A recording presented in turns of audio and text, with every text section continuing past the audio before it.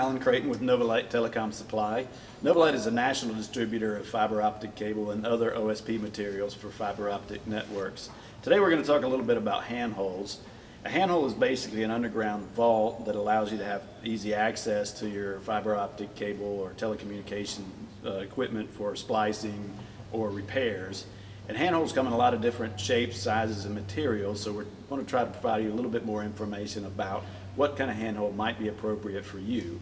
Today our sales manager Jason Johnson is going to talk about this polymer concrete handhole. This is a 24 by 36 handhole. It's a traditional polymer concrete handhole, and that means that it's made of sand, aggregate, and a bonding material, typically a resin. These can be used for incidental traffic in telecom, utility, industrial, and commercial applications. This specific handhole is manufactured by New Basis and weighs 342 pounds. It does require heavy equipment to move on site and to set in place. Polymer concrete handholds have been around for a very long time. They're very durable and very proven in the field.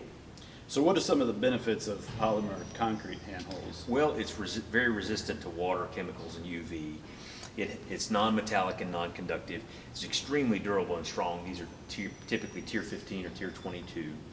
It ships fully assembled. It has stainless steel bolts, a skid-resistant cover, and it has a recessed area on the top for custom nameplates that just drop right in, and then they can be glued in place. So you can have your logo or your typical vanilla utilities or fiber optic or telecom. So what are some of the other features that you can get with this type of handhole? You can get an EMS marker.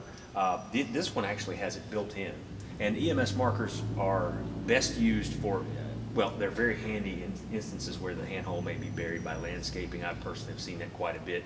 A locator can find the fiber, but sometimes he may not be able to find the vault, and that can get very expensive. So it sends out a signal that says this is a telecom utility box, and then it's easily located. Great.